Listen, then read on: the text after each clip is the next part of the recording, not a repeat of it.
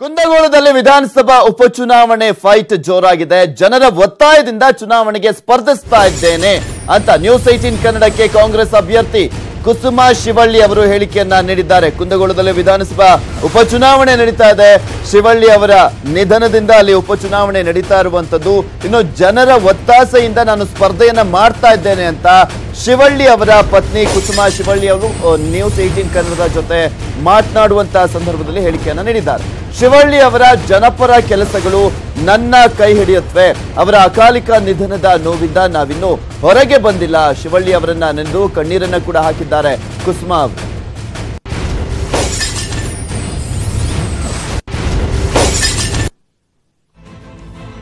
ಕುಂದಗೋಳದಲ್ಲಿ ಉಪಚುನಾವಣೆ ಫೈಟ್ ಜೋರಾಗಿದೆ. ಇನ್ನು ಕುಂದಗೋಳದ ಮೈತ್ರಿ ಅಭ್ಯರ್ಥಿ c.s.ಶಿವಳ್ಳಿ ಪತ್ನಿ ಕುಸುಮಾ ಅವರು ನ್ಯೂಸ್18 ಕನ್ನಡದ ಜೊತೆ ಮಾತನಾಡಿದ್ದಾರೆ. ಏನ್ ಹೇಳಿದ್ದಾರೆ ಅಂತ ನೋಡೋಣ.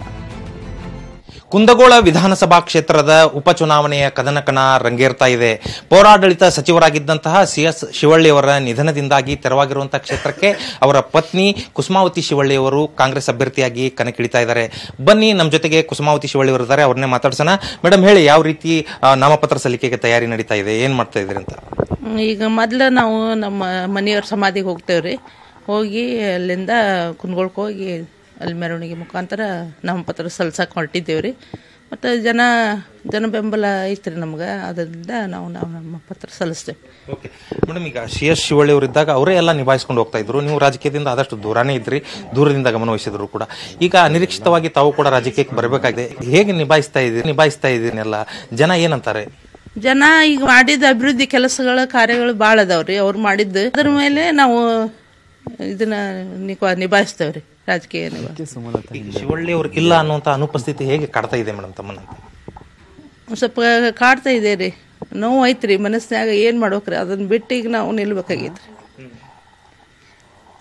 ಏನ್ ಹೇಳ್ತಾ ಇದ್ರು ಹೇಳ್ತಿದ್ರಿ, ಅವ್ರು ಸ್ವಲ್ಪ ಗೊತ್ತೈತ್ರಿ ನಮಗೂ, ಆಟ ಸ್ವಲ್ಪ ಗೊತ್ತೈತಿ. ಅವರು ಅಲ್ಲಿ ಹೋಗೋದು ಹೇಳ್ತಿದ್ರು, ಅದು ಅಷ್ಟು ಅದ್ರ ಮೇಲೆ ನಾವು ಇದನ್ನ ಮಾಡ್ತೀವಿ. ನಾವು ಅವ್ರು ಕೂಡ ಸಪೋರ್ಟ್ ಆಗಿದ್ದು ರೀ.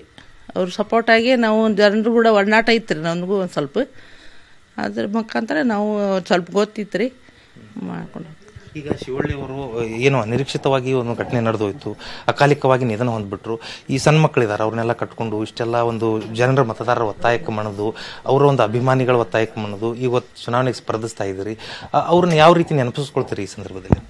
ಇವು ಭಾಳ ನೆನಪಿಸ್ಕೊಂತೇವ್ರಿ. ಏನು ಮಾಡ್ಬೇಕ್ರಿ, ದುಃಖ ಆಗ್ತೈತ್ರಿ, ಮರೆಯೋಕ್ಕಾಗೋದಿಲ್ರಿ. ಅದನ್ನೇನು ಅವ್ರಿಂದ ಏನು ಮರೆಯೋಕ್ಕಾಗೋದಿಲ್ರಿ.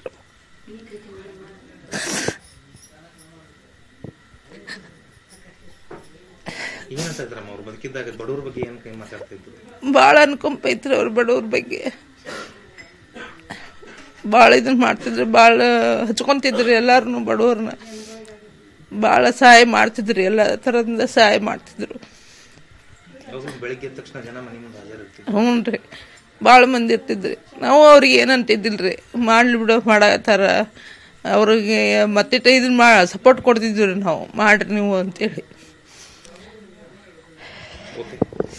ಸಾಕಷ್ಟು ದುಃಖದಲ್ಲಿ ಕುಸುಮಾವತಿ ಶಿವಳ್ಳಿ ಅವರು ಇದ್ದಾರೆ.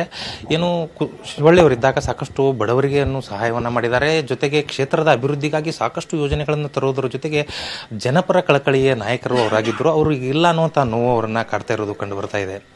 ಕ್ಯಾಮ್ರಾ ಪರ್ಸನ್ ರಾಕೇಶ್ ಜೊತೆ ಪರಶುರಾಮ್ ತಹಶೀಲ್ದಾರ್, ನ್ಯೂಸ್18 ಕನ್ನಡ, ಹುಬ್ಬಳ್ಳಿ.